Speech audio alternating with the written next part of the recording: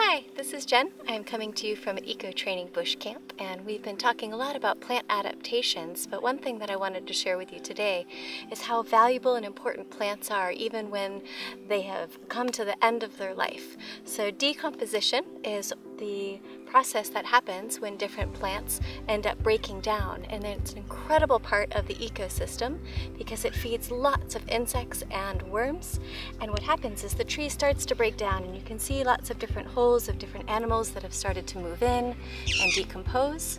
And then through the process it starts breaking down into smaller chunks like this, and then eventually into the actual soil. And this is what gives the nutrients back into the soil for the other plants to be able to grow. Thanks.